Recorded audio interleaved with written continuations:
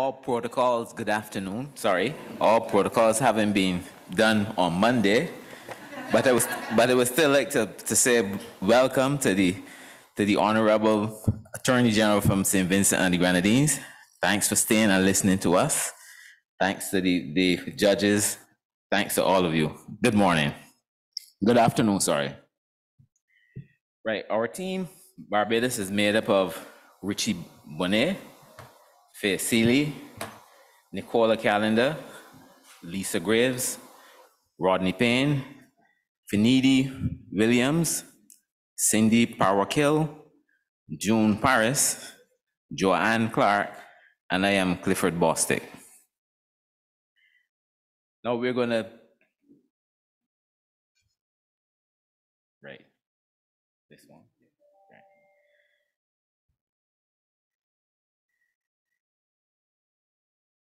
Right, sorry, where is this going so far? Okay, so this afternoon I'm going to speak about consumer protection and competition, data protection, cybersecurity, trade, competition law, information communication technologies, finance, and national standards. For consumer protection, we do have the Fair Trading Commission that was established in about 2 decades ago, as well as the Telecommunications Act, which was also established in about 2 decades ago. And the Fair Trading Commission basically manages fair competition as well as consumer protection for all services in Barbados, for water, electricity, gas, ICTs, and telecommunications. And it is worthy to note that this came about because Barbados at that time, 2 decades ago, more than 2 decades ago, sorry, was part of became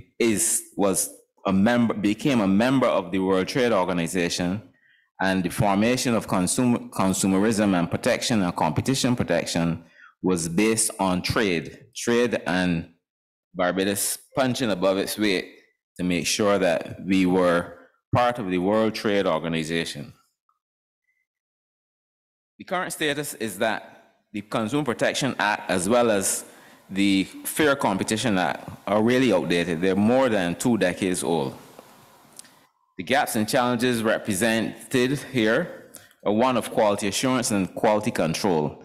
In Barbados, we look forward to the days when the electricity company asks for a price hike, and the Fair Trading Organization invites the public, it invites businesses to actually object and to state their objections and be part of the determination of whether or not the price increase is merited and how it will be implemented, if at all. Also, some of the gaps and challenges represented are for products and services, and as I speak about products and services in consumerism in Barbados, the product is water, for example, electricity. The services are customer services from those organizations, and whether or not the consumer has any say in what takes place.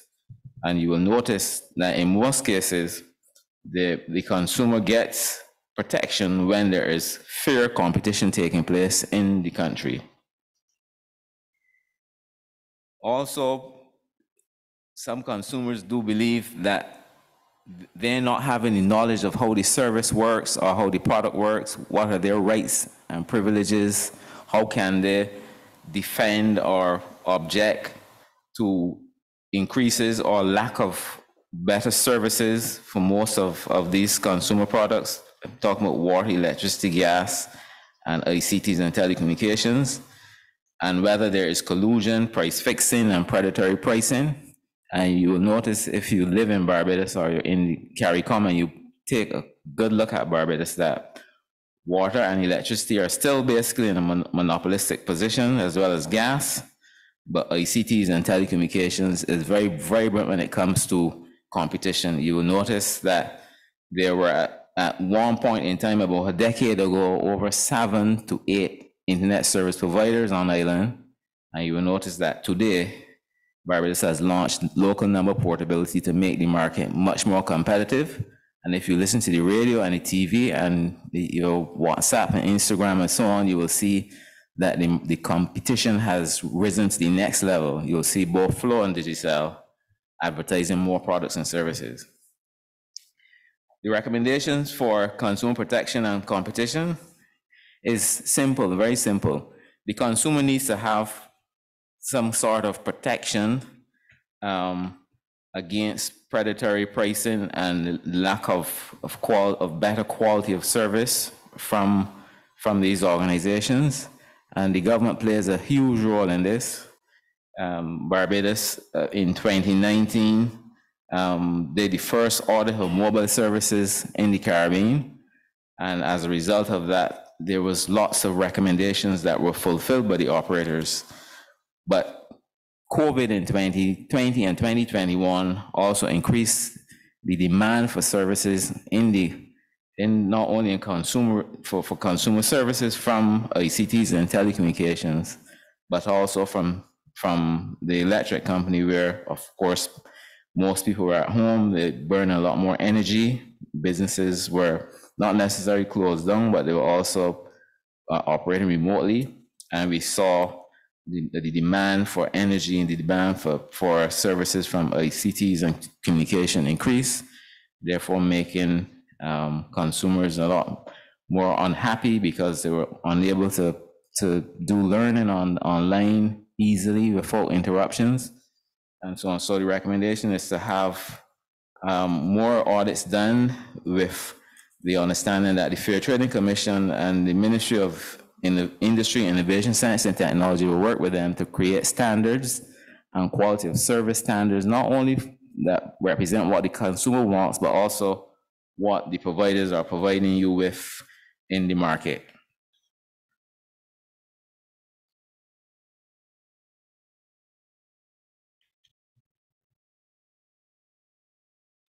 Data protection. We have launched or put in place our Data Protection Act back, I think was in 2019. I speak subject to correction. But that act has, as a result of the act, we have implemented Data Commissioner, the Data Protection Commissioner, sorry.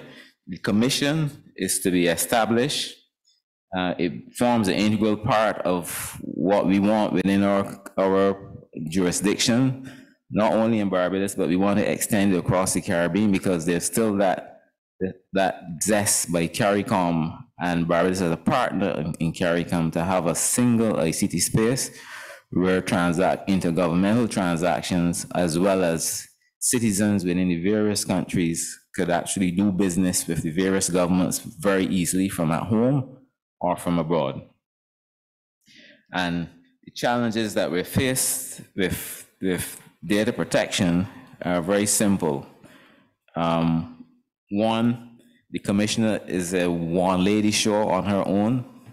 We have not been able to establish the human resources as well as the plans in place to make sure that they have the requisite skills, that there's sensitization right across Barbados, so that the regulations can be implemented and that everyone within the country can follow those regulations, so that you truly have data protection. And if you think about businesses with all the data they have on citizens and businesses, as well as the service providers who see that data transit or pass their networks from time to time, whether it's stored, whether it's free of bad or intrusive codes that can cause problems with cybersecurity, still is a problem that we have to solve.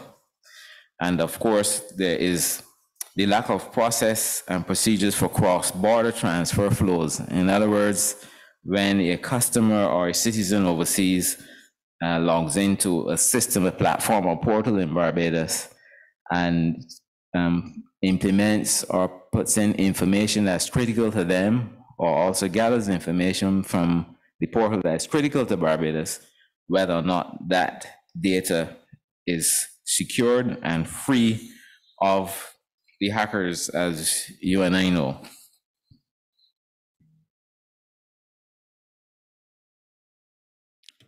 The recommendations is, of course, first of all, making sure that the data commissioner has the requisite personnel to help her in her daily job of making sure that the registration procedure is right, the implementation of education and sensitization campaigns is done in a persistent manner so that the general public is aware, and we don't learn from a single presentation or a single set of presentations. We learn when our normal etiquette changes, when you know exactly what you need to do.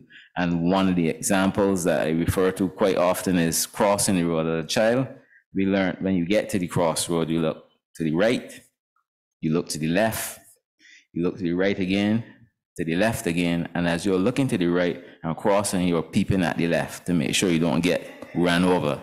So when we have that kind of, when we have developed that kind of skill set in us, so that whatever we're doing, we're checking on security, whether we are leaving an open book for anyone to hack into or a laptop or a tablet or a phone and then get into a network and cause havoc.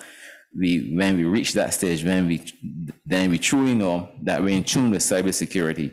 It doesn't mean it won't happen, but the chances of it happening is lower, the risk is lower. And remember that human beings are the softest spot for these kinds of things to happen.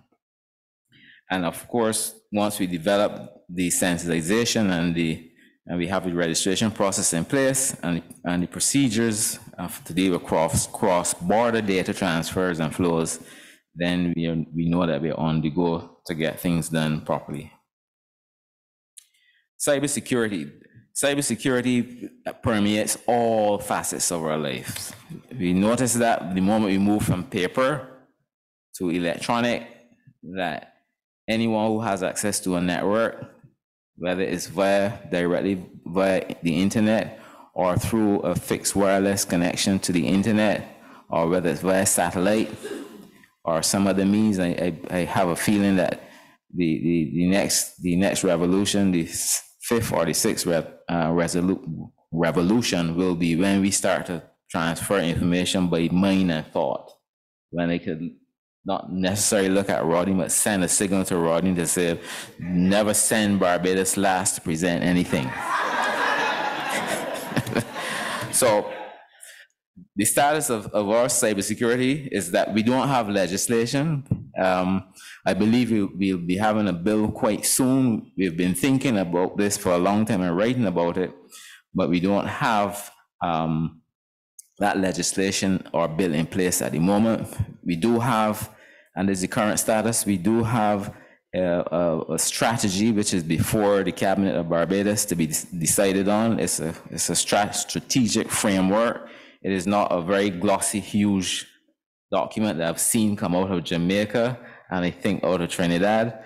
But our plan is to have a framework approved and then go forward towards a work plan which shows over a 5-year, possibly a 10-year period, possibly a 15-year period, those projects that we will implement, going down towards the road of becoming more risk averse and also more competent to change. We do not believe that cybersecurity is a standing goalpost. We believe that it shifts from the left to the right and it gets wider and wider.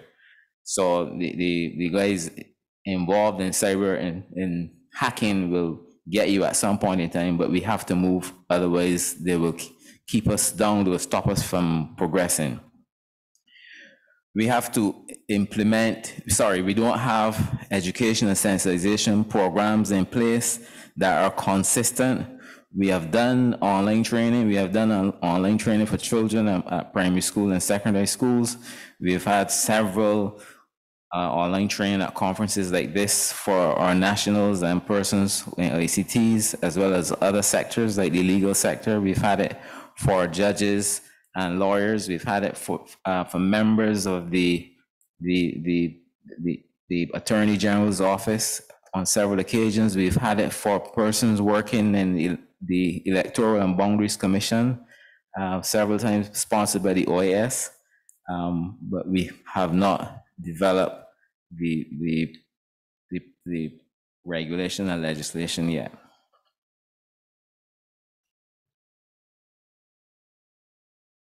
Next slide, right. Okay, so most of the gaps are common.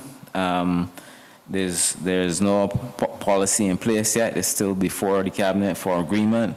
And the staff, we have to make sure that all staff within all sectors of business in Barbados, in other words, all the ministries, departments, and agencies in Barbados must become cybersecurity and have their data privacy skills embedded so that it becomes part of their routine behavior. And of course, there's no common published policies and procedures as well that would come after we've gotten approval from the government of Barbados to proceed. The recommendations really is to upscale the cybersecurity talents and skills of the public service, as well as assist the private sector, because we noticed in Barbados that the private sector follows government. So when government fails to deliver, they fail to follow. When government succeeds in delivering, they follow. So we have to take the leadership, and you will notice that we've had several cyber attacks in the country, and our aim is to close that gap. We have, it's not listed there, but we have done about 75% of the work required to establish a CSIRT, the Cybersecurity Incident Response Team in Barbados. We have the primary equipment in place. It's been tested, it works. We've had 2 sets of training thanks to the ITU, the International Telecommunications Union, and see what the area officer for Barbados is here, for the Caribbean, sorry, is here with us as well. And the next step is to create the secondary site, which will be the same as the primary site, but in a different place, so that should we have any issues, we have a backup. And thirdly is to have business continuity by having a tertiary site. And again, we won't tell you where that will be, but it will be in a place where cloud technology exists, but where we do take care of sovereignty as well. And then our legislation and regulations is part of those low-hanging fruits that we have to take care of. So this is CERT been established, and the regulation and legislation be set up to make sure that we can handle cybersecurity within all the ministries in Barbados. Finance. One of the World Trade Organization's mandates, or one of the tenets of the World Trade Organization, which I said to you, Barbados had established a connection with back 2 decades ago, was financial legislation, because finance is one of the areas that is lucrative for trade. It is products and services, and it's finance. It is also tourism. One of the services is tourism. Products and services could be sugar, bananas, vegetables, black belly sheep, all the various types of products that you can trade on the market, but also the financial services. And Barbados wanted to make sure that we benefited from financial services as well. There is legislation out there, but there is the gap basically lies in cybersecurity.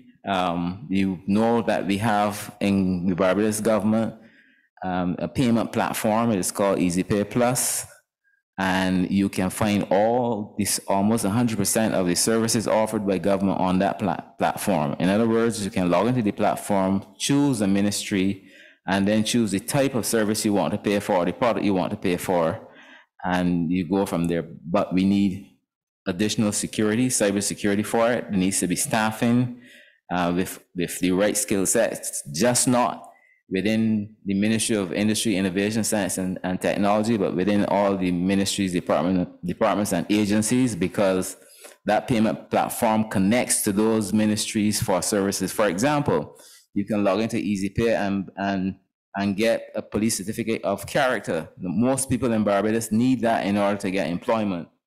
But having paid for the service, then the system connects you to the police data cores, where they are, the process that they have, and so on. And that needs to be protected. And like my friends in Trinidad and Tobago, that was the department that had lots of paper, lots of procedures, lots of sensitive and very critical procedures as well. So not everyone could have access to it. So legislation needed to be changed to facilitate the police certificate of character being digitized or digitalized. In other words, the police now can tell where is the demand for police certificate of characters in the country. Who are the citizens who want these police certificate of character? All right, is it the high end, that is those in the middle class and higher revenue earning classes, or is it in the lower classes? They have all that information now. So guess what? They can plan to be more efficient. They can now take their resources and allocate their resources to the streets of Barbados. And this, not to be funny, but this morning, in trying to get here early, I went past 80 kilometers an hour, and the police officer said, "Sir, you are at 101, and you can't get to Accra Beach in 10 minutes." So, to get back to the point, it is, they now know what are the things they need to control. So instead of having officers within the confines of a library with lots of files and so on, they put them on the streets to make sure that Senor Bostic does not drive too fast on highway, the ABC highway. Now, also, there's inadequate regulation by the regulators, and the regulators for finance are the central bank, and they have their attorneys who work with them, the Financial Services Commission, and there was a person here from that organization not too long ago, I think on Monday, and they regulate what they refer to as the non-financial agencies. Now imagine this. I'm not a lawyer, so I get lost sometimes. They're focusing on the credit unions in Barbados, who, by the way, have quite a bit of revenue. They own quite a bit of assets, cash, a lot of cash. They are the persons who you go and put your money with, and you borrow basically, but you have savings and you have other types of investment tools, but they have a significant amount of cash and assets. And the FSC, the Financial Services Commission's concern with the central bank is that if there's a crash with the credit unions, it could bring down the economy. And so they have implemented some changes and procedures, which means that the directors in those credit unions are now responsible if something goes wrong. My apologies. If something goes wrong, they're liable, and they can be prosecuted and locked up for causing the economy to crash by not managing those funds properly. These rules and regulations are not very familiar by the credit unions, and they have implemented some things that will change that, such as doing courses online. And once you've done the courses online, every year they know that you are aware of what's happening, and that's one of the gaps that were filled. The Public Account Committee is unable to convene due to the current status, and of course outdated legislation, which appears not to be a priority, but this is that accounting organization or committee which makes sure that the accounting for the country is done properly, that there is accountability and responsibility for the public funds. So coming out to a workshop like this, someone will be checking to see if we followed the protocols, if we follow the procedures, and if we haven't, then there's some penalty to be paid. It's as simple as that. And so the recommendations are basically to make sure that the current legislation is reviewed to determine exactly what we need to embrace in a digital economy. We will look towards the region and the international markets to see what they have in place, but we will not take, and there's speaking there already to our lawyers in the crowd, in the workshop. The lawyers in Barbados, and I believe in St. Vincent and the Grenadines and Antigua and Trinidad and Tobago, will not take, let's say, for example, the hit car legislation, which was done in conjunction with the ITU, the CTU, and see Mrs. Madden here as well, a long time ago, more than probably close to two decades ago. But the comments that came back from the Attorney General's office was that we can't take the hip car and activate it in our communities, because the lawyers need to see what is it that you were trying to achieve, as opposed to the model text, as opposed to the prescription, as opposed to the legislation. So when we look at legislation from international and regional organizations, we have to be extremely careful that we understand clearly, and this is a problem because the technocrats, really technically minded persons, do not understand legal drafting. As a matter of fact, legal drafting is not liked by lots of lawyers. There are very few who like it. And so it is a big problem. We have to find a solution for it. And one of the solutions is that all the groups get together to formulate that legislation or regulation that we need for harmonization, which is critical for us to carry on. So one of the recommendations is to have a hit car 2 done for the region, with the same support from ITU, from Cleveland in the back, and from Mrs. Madden in the front, as well as the OAS and any other, the EU and those folks, so that we can have better legislation in place that suits us. And we need to document our roadmaps. The CTU, the Caribbean Telecommunications Union, has a roadmap which covers off legislation and regulations as well. It's an in-depth document, and we need to we have it already, and we need to put some focus on it. There must be clear policies so that all the ministries, departments, and agencies understand exactly what we need to do. So we need to have meetings with them. We've started this in Barbados with the technical guys, because those are the technical guys are the most difficult ones to get legislation passed, because they only see the technology piece of it. The legislation is dealt with by the lawyers. And we need to communicate our intent to all the stakeholders, and of course, design that implementation plan, which should be something that excites our folks, all of us, so that we see there's a clear path towards success and getting ourselves out of some of these holes that we're in. ICTs and telecommunications. This forms the bedrock basically to most things that we have to do.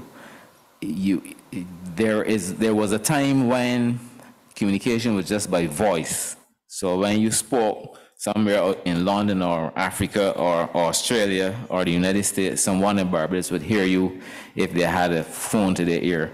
Today, it is invisible, it's online, it goes from one device to another device, and we just basically activate these devices, and we look and we can see and hear, and so on and so forth. It forms the bedrock to how information is shared, how products and services can be distributed, how trade can be implemented.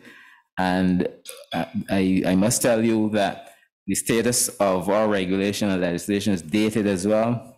Our Telecoms Act is 22 years old. The Fair Trading Commission's acts for consumer protection as well as for competition regulation in Barbados is dated over 22 years old as well. And we talk about best practice. We understand good practice, because sometimes the best practice, when you look at what's out there internationally, it's good practice for them. It won't be best practice for us until we tweak it to suit our environment, to suit our economies, our culture, and the way we do business in Barbados. And of course, it's prohibitive. And one of the reasons it's prohibitive, that's in terms of the cost, is because most legal personnel don't like drafting. Drafting is one of those boring things to do, I'm told.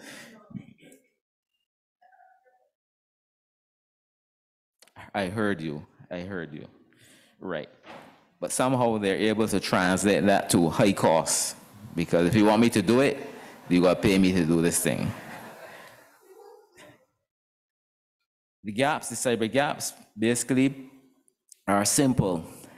The escalation or the process of technology advancing so swiftly results in the legislation being far behind. And if you're smart and you decide to implement the legislation before the technology gets there, when the technology gets there, then you have to change, you have to tweak or amend the legislation simply because the technology sometimes brings things into place that you never thought about before. I'll give you a typical example.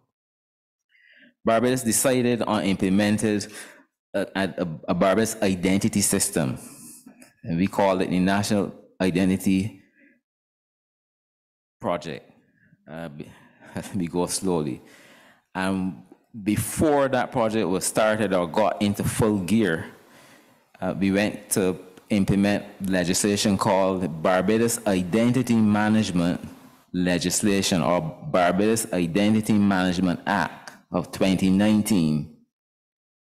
The project continued, and today folks have a digital ID card that you can go anywhere and you can show, and a police officer can scan it and know that it is you. That you can go renew your driver's license because the system knows that it is you. You can use it in the banks, the system knows that it is you. But coming next will be a remote app that you can have on your devices that will also identify you. And when that technology is adopted by us, guess what? We have to amend the regulations related to the Barbados Identification Management Act. Yeah, thank you very much.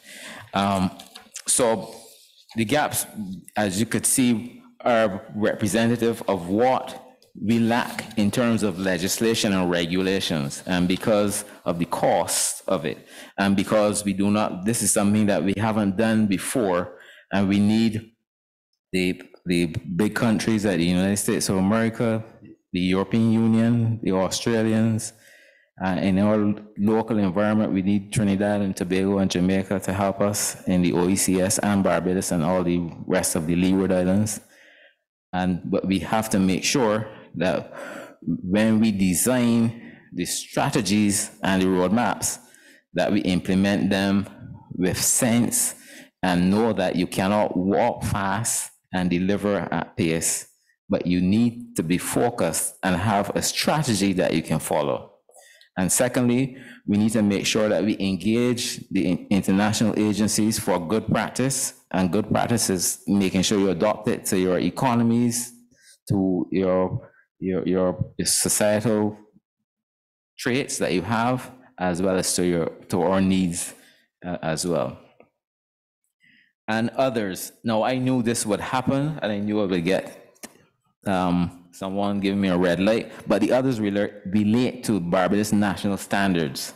We have national standards in our country and we have ISO, I think it's 9001 certification. What they're looking to do now is to get all the ministries, departments, and agencies involved. That is the people like myself and like most of us you see in the back, as well as all those supporting staff officers who work within the various ministries. And I think they're having a training session in March. And at the end of the training session, if we're all successful, we will be standardized and given a certificate, which you have to renew on a yearly basis. And at this time, I want to thank you before you chase me off the floor.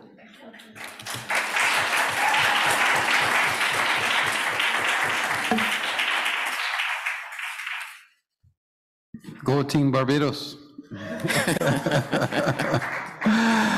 Okay, Nivea, we're going to start with you.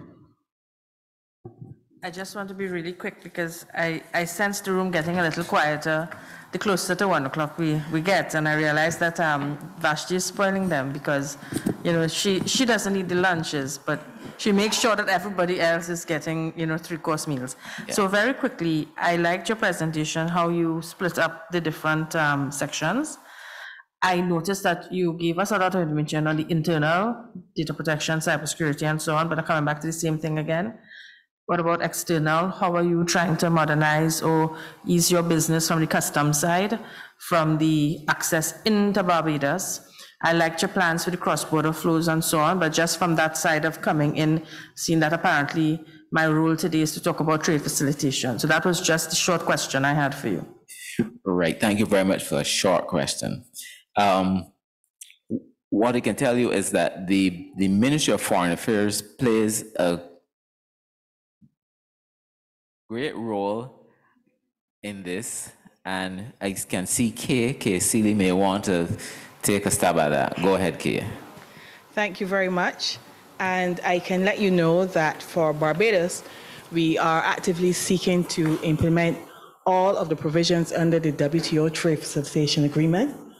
In addition, we have implemented a Secure World by Customs, and we hope within the next year or two, we can introduce an electronic single window.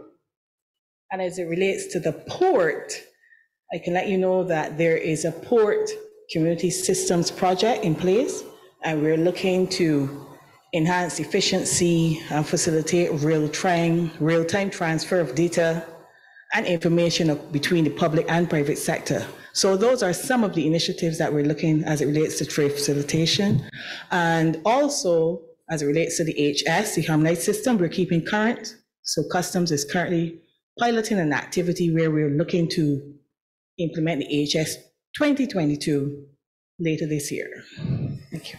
Yes, and I would just like to add that Kia, in her capacity, also meets with most of the ministry's officials whenever these trade agreements come up for review, requiring updates from the various ministries. And that's one of the things that keeps us remembering and understanding that it's about trade as well. Yeah, just a couple of positive points, I think, on the presentation. Thank you very much, by the way. Was that emphasis on public-private sector collaboration on the legal framework? I thought that was a really well-made point. I totally support that. I think the recognition that financial innovation is coming from the private sector, absolutely 100%. They're way out in front of governments, and I think that's just acknowledging that is really, really important. We need to catch up from the public sector side. And then I particularly like the point on documenting a roadmap with timelines. That's music to the ears of any industry. We need concrete action, concrete time frame.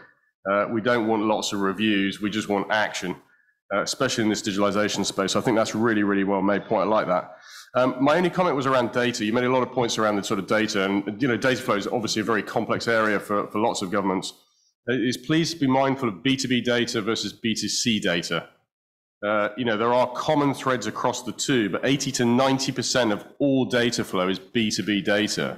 But 90% of all the issues are in the B2C space. Is that privacy issue, those sorts of issues, the Facebook issue, as it's often called. Mm-hmm. And we've got to guide the political classes through that, navigate them through that argument.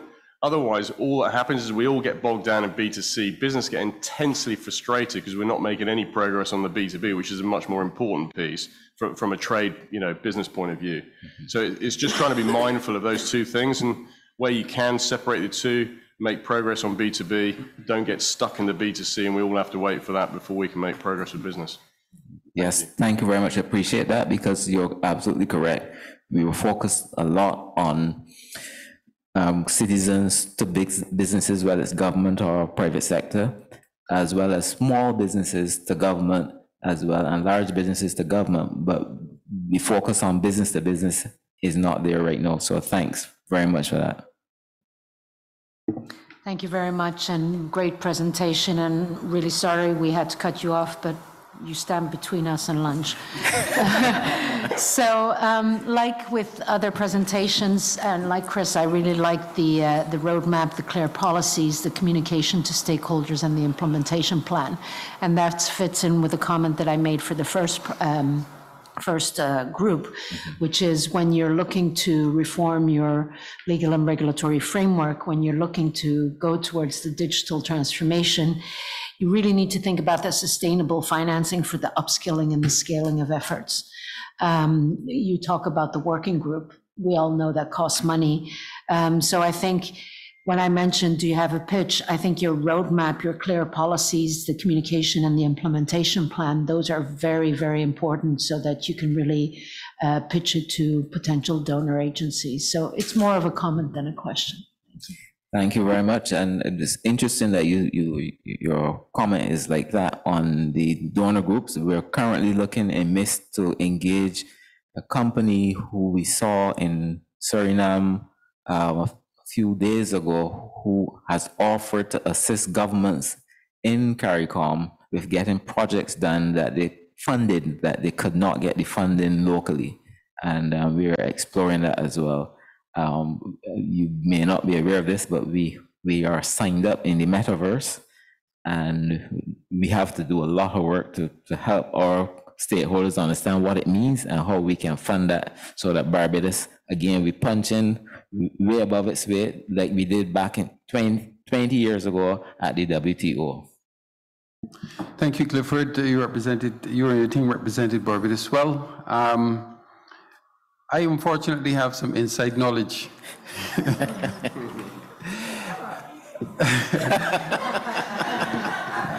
And unfortunately, I know that even with the support of the OAS, the cybersecurity strategy has been very long in the making. I think probably more than 5 years, even with the support of the OAS. And I'm wondering, what can we do? And I know you said this with Cabinet, I believe, which will then give formal approval. So that's just the development.